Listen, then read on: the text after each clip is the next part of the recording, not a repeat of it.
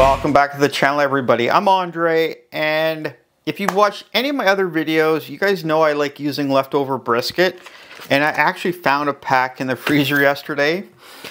So today we're gonna do a little play on the whole egg salad, tuna salad sandwich thing, but we're gonna make a brisket salad sandwich. Hang on, it's gonna be very simple, very little prep, and let's just dive in. I'm going to keep this as simple as possible. We're just going to open this up. And all we're going to do... smells so good. Instead of me trying to dice it, which I'm going to throw it in the trusty old little food processor. And we're going to blitz it down and get it to the consistency I want.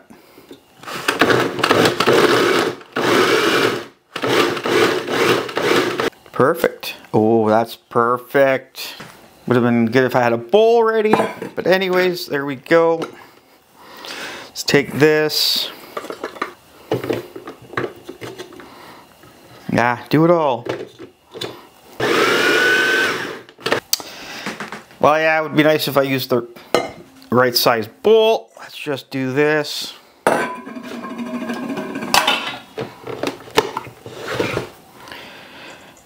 Going to show you. Beautiful. Yeah, so this is how I want it. Beautiful, nice and small. One thing I'm going to do before I forget. Like I said, there's very little prep.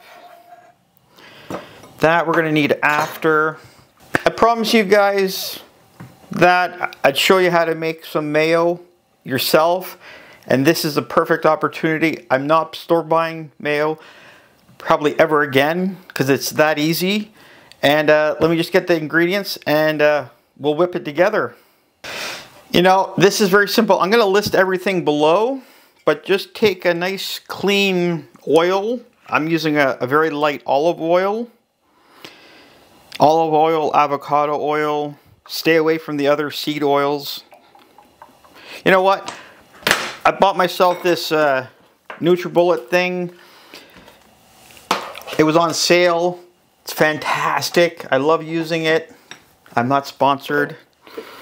But anyways, we're going to put that in here. Start with the oil. Now everything's at room temperature.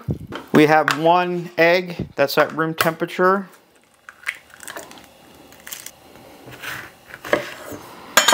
We are going to take some lemon juice. You do need a little bit. Boop. You do need some mustard. A pinch of salt. I've got some roasted garlic. You don't have to add that, but I'm going to add a little bit in there. Just to give it a little bit of a different flavor. And that's it. That's all you need to put in here.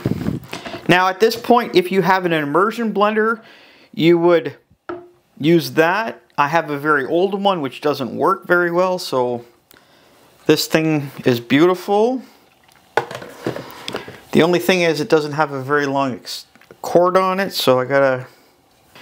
You guys ready? Because literally this takes seconds, so... Okay, got that done. Whoop. Just open this out of the way. Woo, look at that. Let me just get a spoon just to show you. Look at that. Look at that. Beautiful.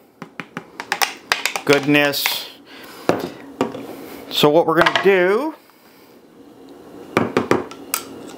scrape this. Just take some of this and get it to the way we want.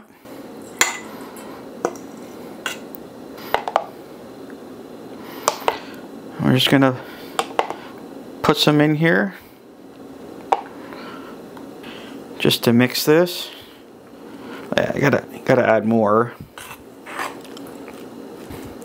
Now the beauty of doing things yourself at home, you know exactly what's in it, and it's that fresh. Now you can transfer that to a different container, put it in the fridge. It's gonna have about a week shelf life because you have nothing bad in there.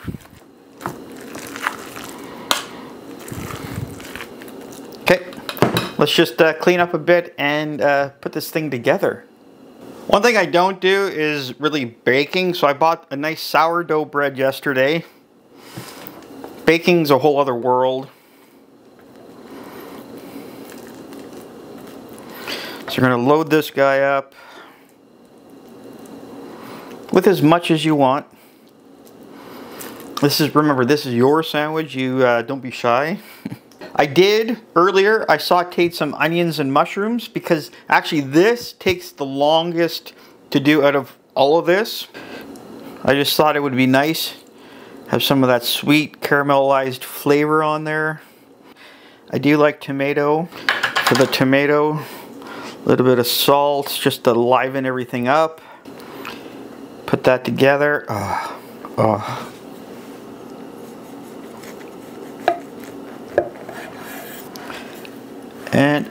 And oh, before I get too messy, there we go. Looks, I can't wait to dive in now.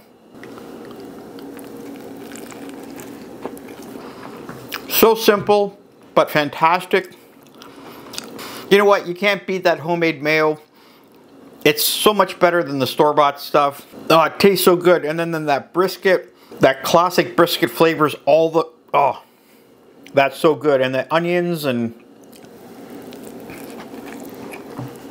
yes, it's a little messy, but that is a fantastic sandwich. If you like this, you know what? You could use up any leftover roast or whatever you had to do this, but with the brisket, it just adds that extra flavor, tenderness.